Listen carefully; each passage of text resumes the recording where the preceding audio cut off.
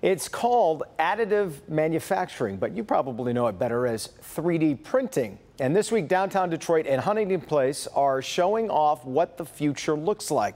Our Kim DeGiulio shows us why this event is so important and why experts from around the world are flying in to check it out. 3D printing has come such a long way. Take a look. This delicious piece of pizza? Nope, that's fake. This is 3D printed. Same goes with this banana. In fact, even these glasses that I'm wearing, also 3D printed. And these are just a few things that you can find here at the additive manufacturing event at Huntington Place. It's the biggest 3D printing event in North America, attracting people from all over the world, with more than 400 companies showcasing the latest technology in additive manufacturing. It's what's the new equipment, new machines, new materials, new post-processing equipment, new 3D scanners, like what's the new stuff out this year. Each company attending is looking for ways that specific types of 3D printers can help their company, like Ty Carter, who works in aerospace.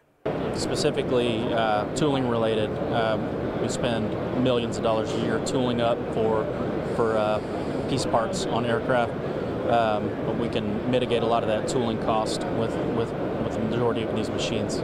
Along with manufacturing professionals, the show also attracts a good amount of students interested in this growing industry. Well, it seems like 3D printing, resins, all those are where the future's going with technology and whatnot. So might as well get on with the train now.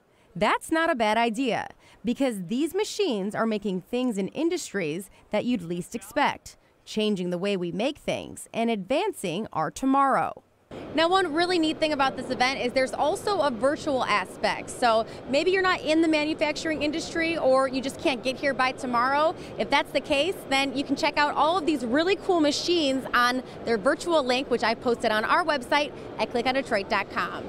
In Huntington Place, I'm Kim DeGiulio, Local 4.